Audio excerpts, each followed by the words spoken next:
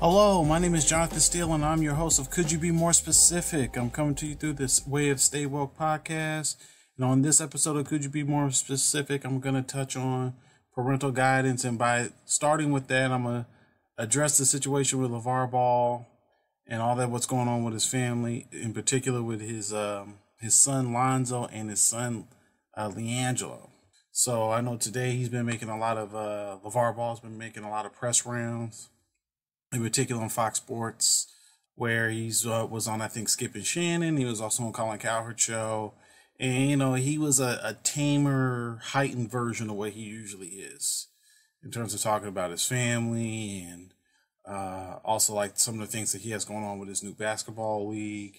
Some of my thoughts in regards to that is I'm not a big fan overall of the behavior.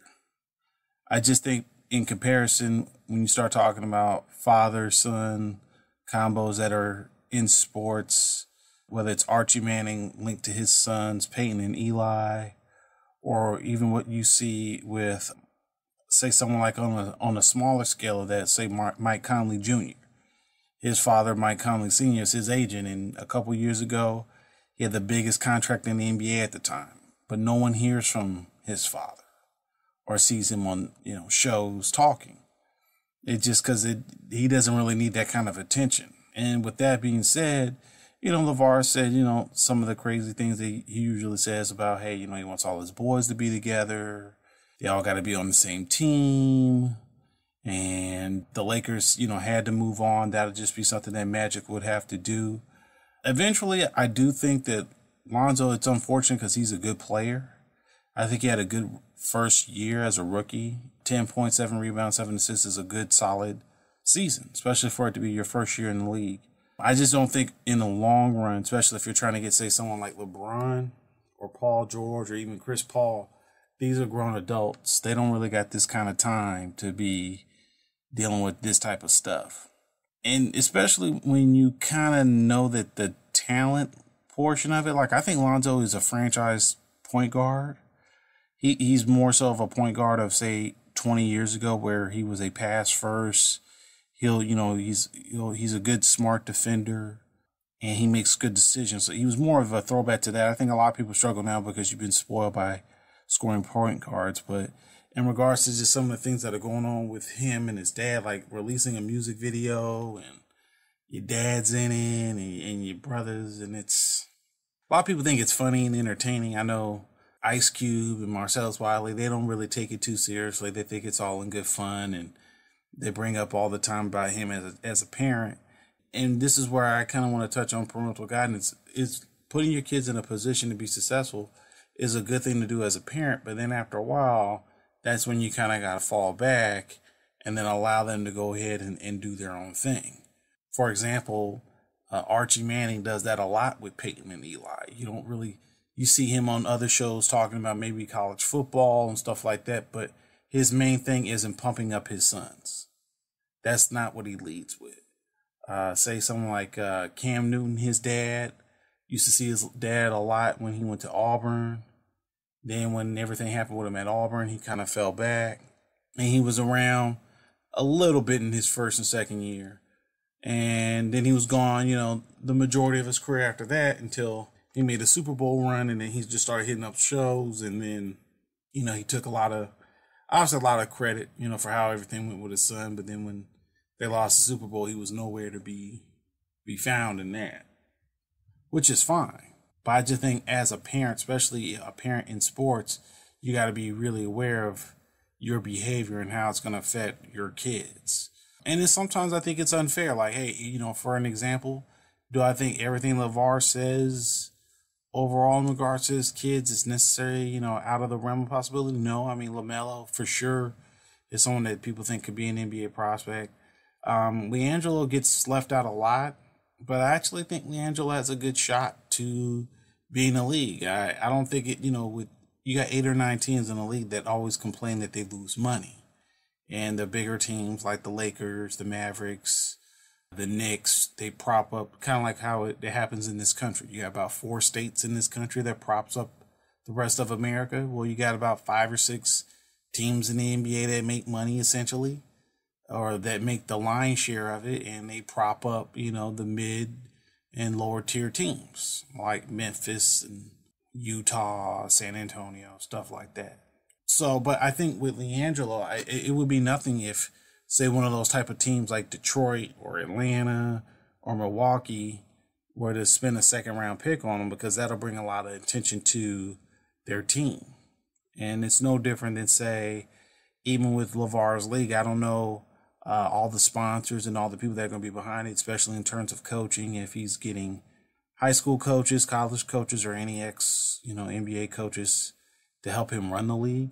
But it would be something that you would have to probably look on as it goes further on. I know it's been some things up in the air about his league and the financial upside of it, because a lot of it deals with sponsors. And hey, he's a marketing machine. If you had to say who's a top 5, top 10 person in the country in terms of getting free advertising and marketing, Lavar Ball does that to the T very well. It's just right now with his son, to have a video come out where you're dissing a teammate, even if it's for fun, right now it's not a good look for the Lakers, because right now they're trying to present themselves as a team that's ready to make a jump. And I don't know what this obsession is with some Laker fans who like how this young team is developing. This has been a losing franchise essentially now for the past 6 seasons. Like, I think the last time they made the playoffs was, 2012? This whole, let's see the young guys develop. It's like, are you serious? For what? And the top 2 Lakers that most people talk about are, ironically, Lonzo Ball and Kyle Kuzma.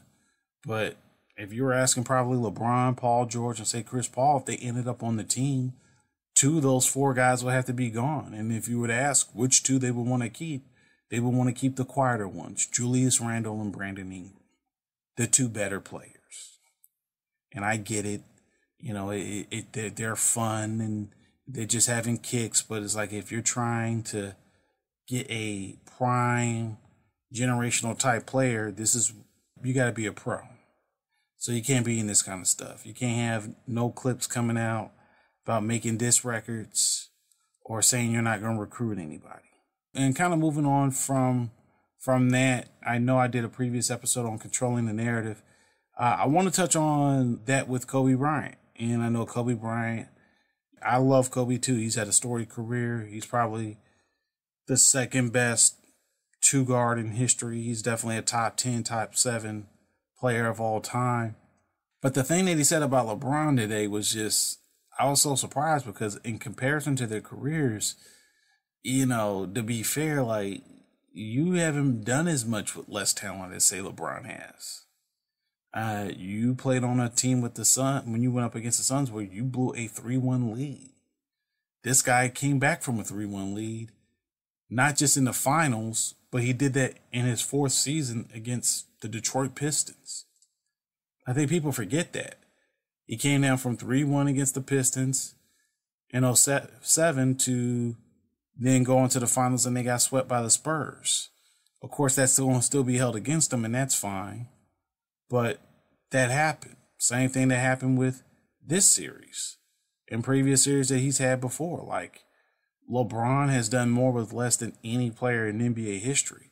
And I know for him right now, it's a lot going on in terms of, some stories coming out with his sons. And I think LeBron's done a great job, especially as a father, on trying to keep the focus on his kids, because no matter what, just by default, his kids are going to be in the limelight because of his father.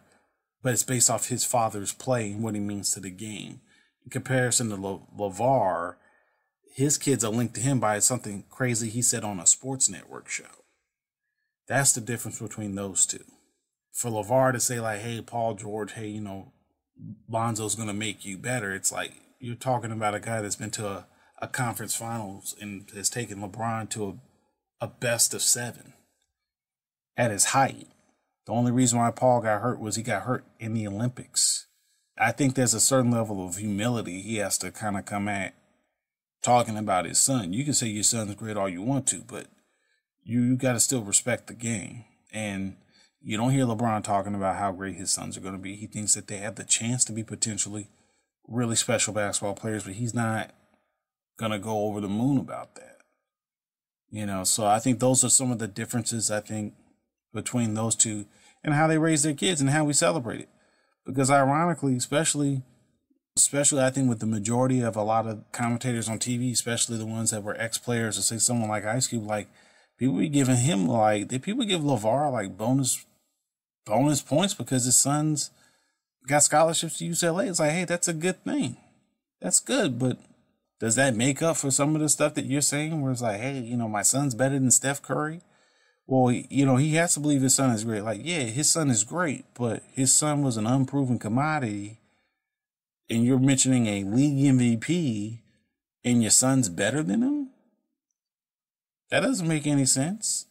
Cam Newton's father didn't come out and say, hey, my son is better than Aaron Rodgers, and he hadn't played a down yet in the NFL. He didn't say nothing like that. I can't really say is it a basketball thing, which I know it, it's always had a bravado to it, but it's not that per se. Some of it is just self-awareness that you kind of got to have when you start talking about that. Those are just some of those things that I kind of think with LeVar, sometimes he kind of be missing the boat on. It's like you can't put certain organizations in this type of position because for Magic is really trying to vindicate why he was hired. So you being involved in this type of stuff is like you're playing a dangerous game here. And you could say like, yeah, well, he's got to do what's best for him. If they were to do a 3-team trade where Lonzo ended up in Oklahoma City or Houston or in a doldrum type Atlanta or Detroit type scenario, we wouldn't hear about Lonzo Ball like that. It'll be probably fun for them. I think they'll still try and do the same things, but it wouldn't be the same thing at all.